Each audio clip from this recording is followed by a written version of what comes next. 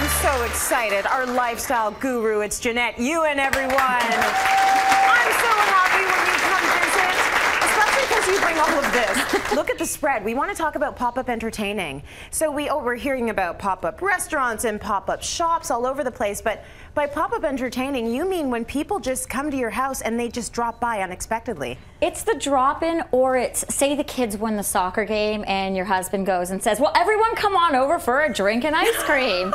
and you're sitting there going lasers and daggers into his head. So we're gonna make it chic and call it the pop-up party. I've been to one actually in Detroit recently, and one in Vancouver, and it was really cool, and it was sort of last minute.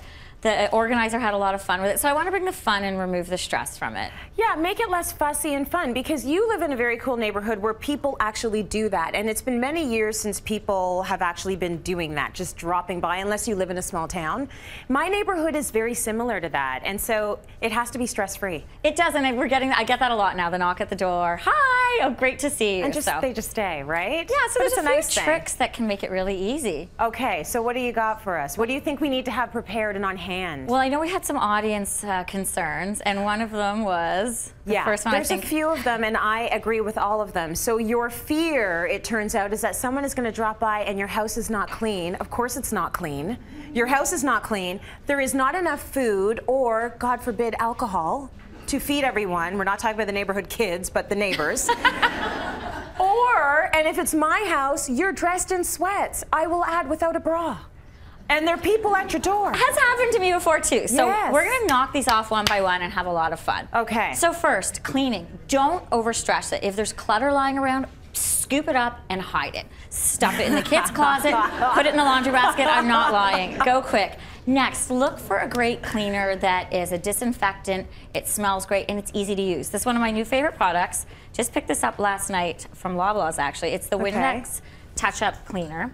And you just dab it and just wipe. So you can do it really quickly and you can have it out, which is great, which means that when you get back, you say, hubby, thanks for inviting everyone, you go.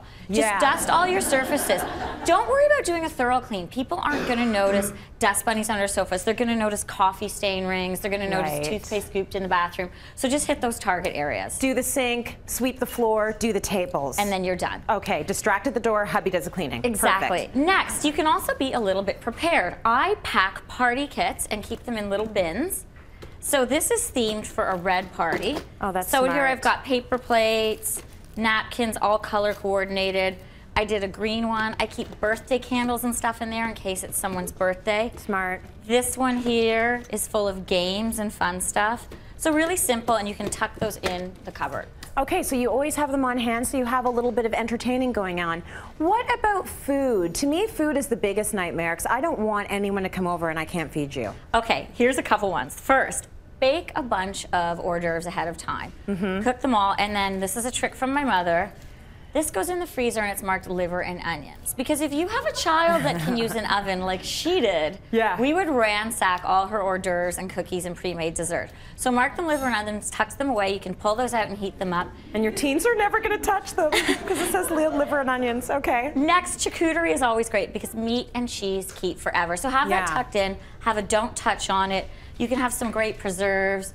And you may notice, like, a lot of fresh produce is great for decor, but you can also slice those apples and dip them in chocolate. Really simple. Yeah, that's true. Make it easy. Exactly. Another one is, you know, pick up a pumpkin pie. Popcorn stations. If you have shakers in your cupboard, the popcorn flavored shakers. Oh, these ones, yeah? That's great for kids. Just have the individual bags and they can have them ready to go. Right. And a lot of us have microwave popcorn at home anyways. It's the little thing like doing the individual bags that make you look like Martha Stewart, right? It's all those whimsical touches. It's all those things that say, I care.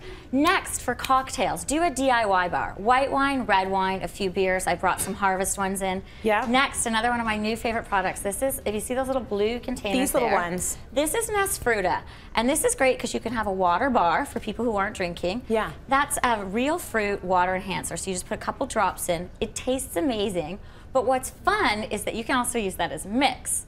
Okay. So instead of having big containers of mix just on hand around the house, you can mix that with vodka for a great cocktail. You can make sangria with it.